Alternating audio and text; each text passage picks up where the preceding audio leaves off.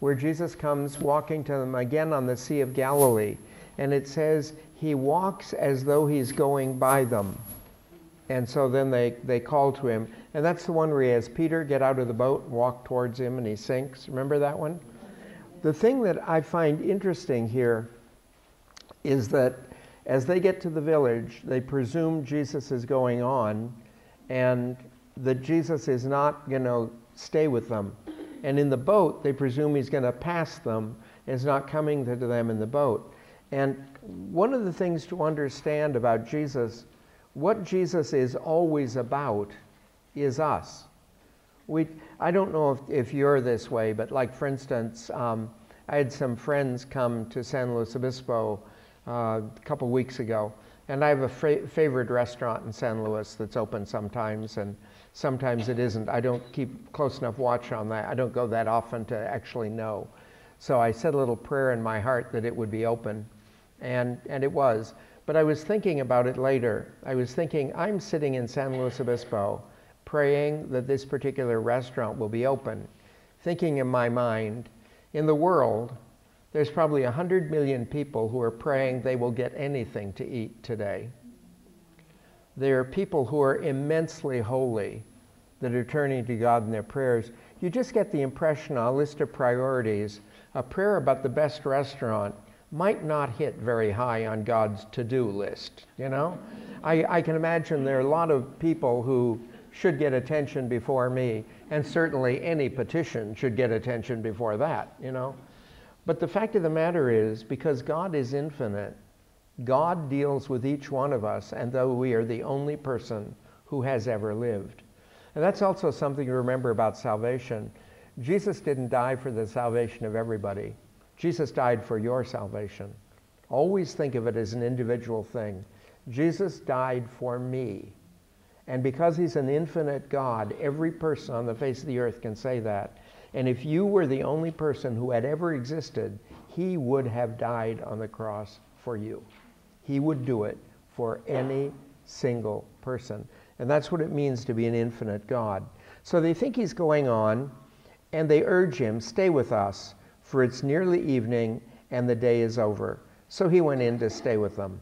A couple things to notice about this. The fact that they mention at the beginning the name of one of them, but not the other. I think they mentioned was Clopas was the name. And they don't mention the other.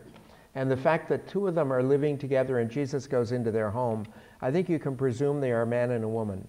You can presume they're a couple that are walking. Okay? And so Jesus goes in. In that time, you would not travel between cities without a group of people. It just wasn't safe to do that. So in the evening, almost all groups stopped at whatever place they were at and stayed. Incidentally, what we would call a motel today, at that time was simply a walled area, maybe the size of this room, incidentally, a square with a wall. And you would come in and different people would camp against the wall at different places. And there was a big fire in the center if you wanted to cook your food or stuff like that. And there was water there. But that's basically, you know, the Hyatt Regency of the day. So that's kind of the way it was. And as it got dark, you would always go into one of these places. You wouldn't go on. Remember, there are a couple things that are extinct today. The major one being the Holy Land lion. There was a lion in the Holy Land. It's extinct today. It's called the Holy Land lion. It looked like the African lion. It had a slightly smaller mane, but that's about the only difference. And if you read in the scriptures, you'll find stories about David or Samson that had to fight lions in order to protect their sheep.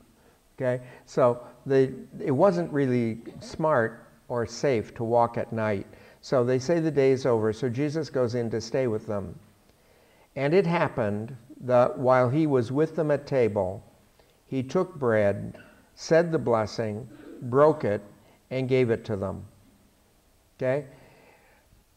With that, their eyes were opened, and they recognized him, but he vanished from their sight. So as soon as Jesus does this, they recognize him. Now, does that mean they recognize him facially? They recognized him by the blessing. You'll notice that the same thing will happen later on when Jesus is cooking breakfast on a beach, that they will somehow recognize him in the blessing. I'm presuming that Jesus had kind of a standard way of blessing, and then their eyes are cleared as to who it is. Because remember, they are not prepared for resurrection, so that they don't see it as Jesus. And as soon as they recognize him, then Jesus disappears. And the idea here is the only reason Jesus is here is for them to recognize him. So that once they recognize him, then he's gone. He's done what he's supposed to do. And I think one of the things to watch in the action of God is that God is always about something. You know, God isn't just wandering around. God's always about something. And God will work for that accomplishment.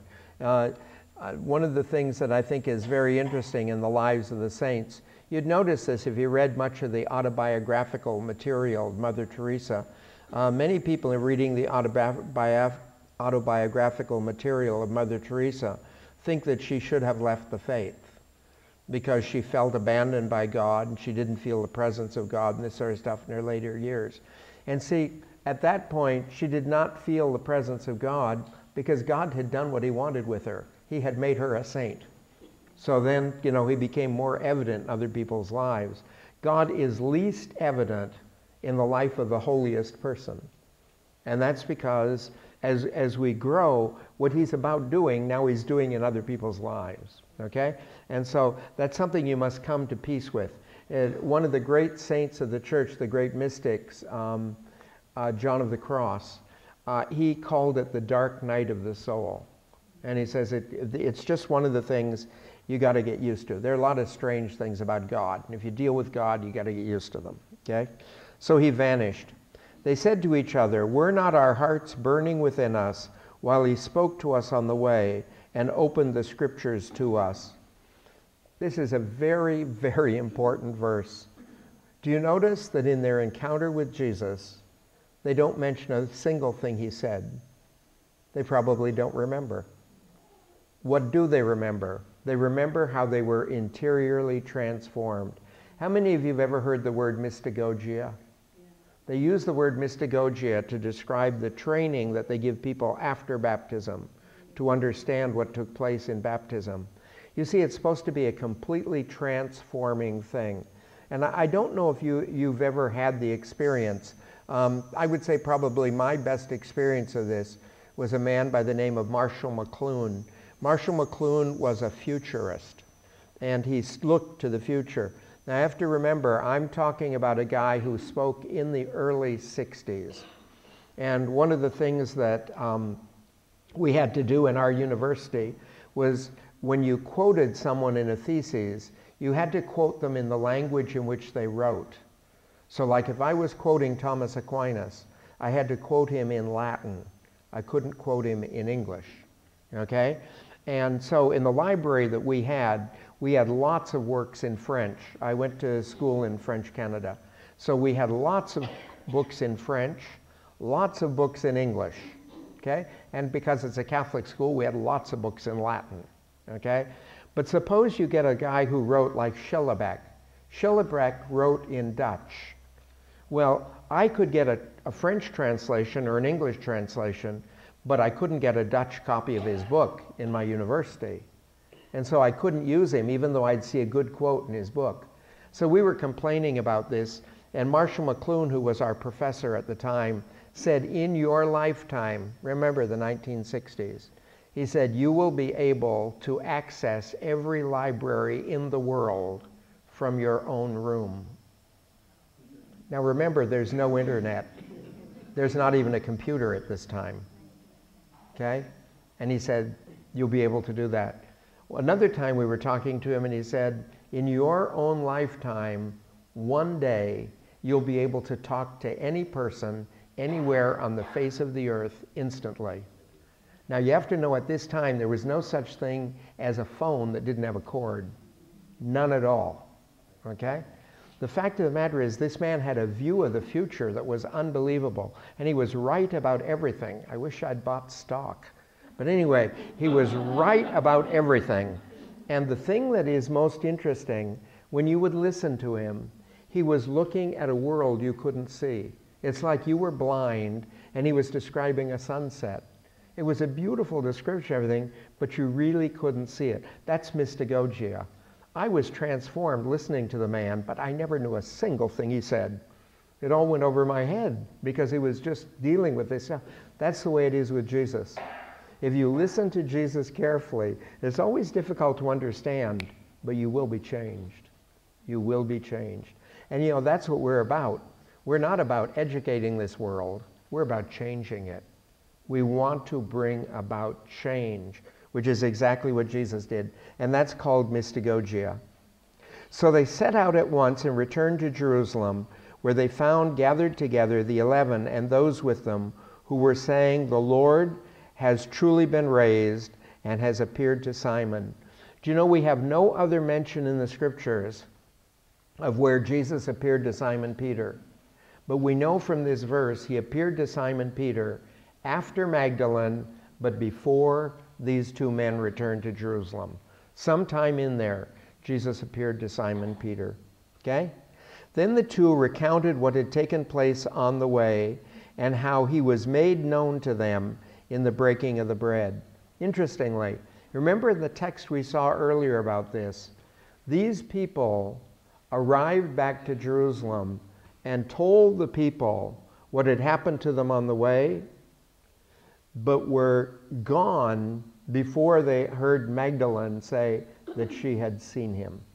Okay? So they're gone in that thing, and they leave. And they explain to them how he's made known in the breaking of the bread. This particular story was one of the most important to the early church. And one of the reasons why it's important to the early church is that you and I will only know Jesus in the breaking of the bread. And if I do not see Jesus in the breaking of the bread, I will not see him on the face of the earth. Because Jesus is not there to be seen physically. Jesus is not there to be seen in other ways. But he is here to be seen in the breaking of the bread. Okay? And if you've never heard this before, just to tell you that when you celebrate the liturgy, the reason the priest has a larger host is so that it can be broken. It's very important to the liturgy that the host is broken. So if for some reason they never put out a big one, the priest will break one of the little ones. It's important that the bread is broken. And in the early church, the ceremony that you and I call the Eucharist, they all called the breaking of the bread. That was the name of the ceremony. Okay? So we go on to another appearance. While they were still speaking about this, Jesus stood in their midst and said to them, "Peace be with you." Okay? And so he's explaining this. Now remember, we're still on Easter Sunday. We're still on the Sunday of Easter. And so he appears to them and says, "Peace be with you." It says, but they were startled and terrified and thought they were seeing a ghost. Okay? Remember this? Did I mention about the ghost business earlier? That they believed that every person had a duplicate, and it was a duplicate ghost. And so I don't know if you've ever happened when you see someone who looks exactly like someone you know, and you go up and they aren't. And anyway, the way the Jews explained that was that everyone had a duplicate, and the duplicates walked around. But they said there were two things about ghosts. Number one, you couldn't touch a ghost. So if you went to a ghost, you'd go right through it. And that's why when Jesus appears to them, he will almost always have them touch him so that they know it's not the ghost. And remember when he was walking on the water, they thought it was a ghost. And it wasn't, it was Jesus. The second thing, a ghost can't eat. If a ghost puts anything in its mouth, it just falls through it. Wouldn't that be wonderful? But anyway, the idea is the ghost cannot eat. And so oftentimes you'll see when Jesus appears to them, he will eat. Okay? So they were terrified and thought they were seeing the ghost. They're convinced it isn't Jesus. And he said to them, "Why are you troubled? And why do questions arise in your heart?" Now, these are really interesting questions. Why are you troubled? And why do questions arise? Even I can tell you that. They're troubled and questions arise because no one has ever risen from the dead. It's just that simple, okay? It's no one has ever risen from the dead. So this is why their questions arise. He says, look at my hands and my feet, that it is I myself. And so he says, notice my hands and feet. Someone asked me earlier about why he mentions hands. Understand that if you were to study Hebrew, you would discover that studying Hebrew, if you were to get a full Hebrew dictionary, it's going to look something like a pamphlet. Hebrew is a very small language. They don't have a big vocabulary. So the word hand can mean anything on the arm. It's not a shoulder. They have a word for shoulder. But their word for arm is loosely. If you had the elbow, they'd call it the arm. Okay? So they don't go by very technical terms. We know what do you call it? The nail was always put through the wrist. Okay? Because that's, if it were put in the hand, it would pull off. You wouldn't hold a body up that way. So he says, look at my hands and my feet, that it is I myself. Touch me and see, because a ghost does not have flesh and bones like I have. So he says, you need to come forward, you need to touch me. As he said this, he showed them his hands and his feet. While they were still incredulous for joy and were amazed, he asked them, okay? You notice incredulous? It means they still couldn't believe. They were still incredulous for joy. It was too good to believe, okay? Too good to believe. He says, have you anything here to eat? They gave him a piece of baked fish. He took it and ate it in front of them. Incidentally, if I arise from the dead and appear to you, I don't want baked fish, I want lobster, okay? For God's sake, after the resurrection, you get baked fish. Anyway. One of the things I'd like you to notice is this room. This room in which Jesus appears to them is the room in which the Last Supper took place, and it is the model of the church itself. And what takes place in this room? What takes place in this room is people go out of this room to do things. Peter goes to the tomb. Magdalene goes to the tomb. These people go to Emmaus. We see these people coming and going from the room. But what happens in the room? In the room, everyone shares their personal experience of Jesus. So that Magdalene comes back and says, I saw Jesus. Peter and John come back and say, we saw the way the robes were arranged. And then Peter says, now I've seen Jesus. These people from Emmaus come back and say, we've seen Jesus. The fact of the matter is, no one person's experience of Jesus is enough to confirm faith. But everyone's experience of Jesus is enough to confirm everyone's faith. And if people do not share their experience of Jesus, they will never know he's risen from the dead. They will believe it, but they won't know it. And to the degree you and I are able to share our personal experience of Jesus, we begin to support for everyone's understanding. You see, the specific thing that might happen to me, I might say that I was going in for a cancer surgery, and I prayed to God that he would take care of me, and the cancer surgery came absolutely perfect. Well, there's 1,000 ways to explain that. A good doctor, a lucky break, I give you 1,000 explanations. But I feel it was Jesus, because I prayed as I was going in. Do you realize that if I speak to 50 other people who all prayed before they went in their operations, and they were all successful, I'll begin to realize it was Jesus. That's exactly what happened. And he may have worked through the doctor, the nurse, whoever, but he did it. We have to be a community that shares these stories. And for some reason, Catholics are not very good at that. Pentecostals seem much better at that than we are. But we need to share the stories, because it is the stories, the collective stories of the community that make faith so strong. Do you know that most of us here, I would say at one time or another, study saints and read books about saints and stuff? And one of the reasons why that feels so good to you to do things like that is because that is the collective memory of the church. So that you know how God acted in Festina's life. You know how God acted in Lewis's life. You know how God acted in Gatiri's life. You know how God acted in any of the saints you want to study. You find out how God, but it confirms that God is acting in my life. And it's very important to daily living to know that God is acting in your life. Okay? Now we're going to switch over to John's Gospel. We're in chapter 20, verse 19. Thomas, called Didymus, incidentally, the word Didymus means twin. Thomas was a twin. We don't know whether his brother or sister was around the apostolic community at all. But anyway, Thomas was a twin. Okay? One of the 12 was not with them when Jesus came. Remember, I told you people are going in and out of this room. So Thomas is gone. No, he might have gone to Starbucks for coffee or something. But anyway, he's gone. Okay? The other disciples said to him, "We have seen the Lord." He said to them, "Unless I see the mark of the nails in his hands, and put my finger into the nail marks, and my hand into his side, I will not believe." Okay? So Thomas says that he will not believe unless he actually touches the wounds of Jesus Christ. Now this sounds really harsh to us, but remember in the last thing we just read, all the other apostles touched him. Remember, he had them all come forward and touch him.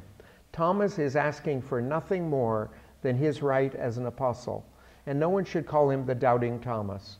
He is asking for exactly what the others have already experienced. It's his right as an apostle. Okay? So, now a week later, the disciples were again inside and Thomas was with them. This is the first Sunday after Easter now, a week later. Jesus came, although the doors were locked, and stood in their midst and said, "Peace be with you." Every time Jesus arrives, he says, "Peace be with you." Part of the ability to interrelate with God is peace. And a person needs to be able to find peace in their lives. Your ability to pray is tied to peace. Your ability to listen to God.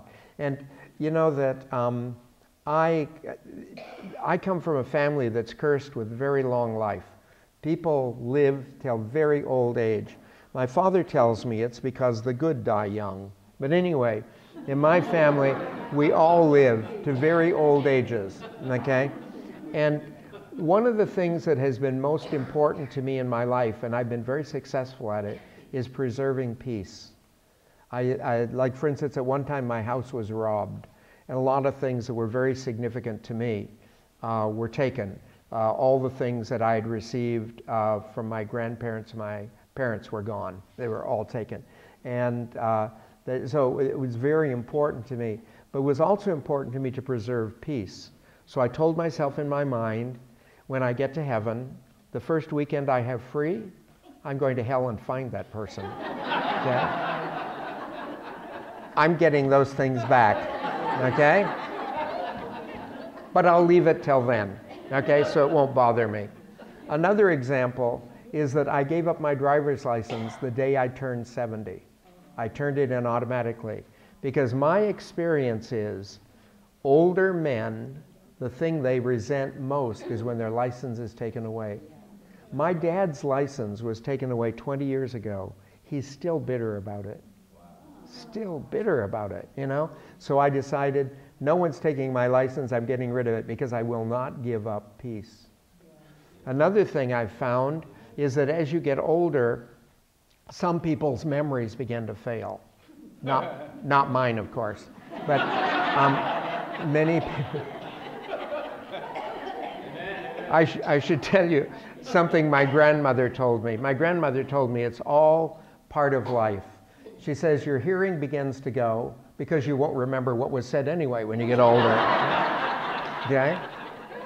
Then she says your sight begins to go, but you're not that good looking anymore either. That it's all part of the great plan of God. Okay?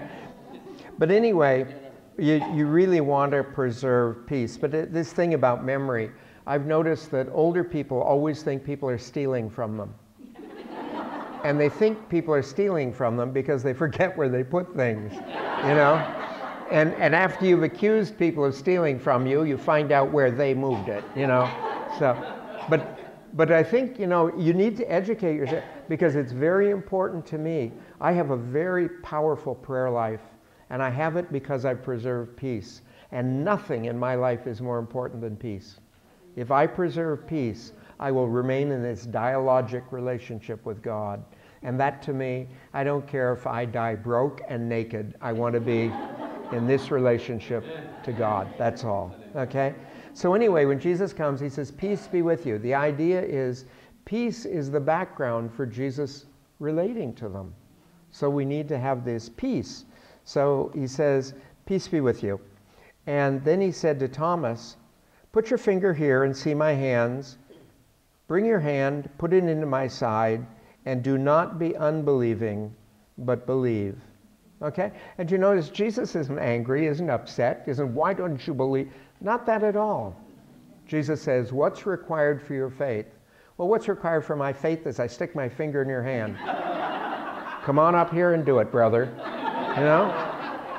One of the things to be aware of in the people we deal with in society, different things are demanded for some people's faith.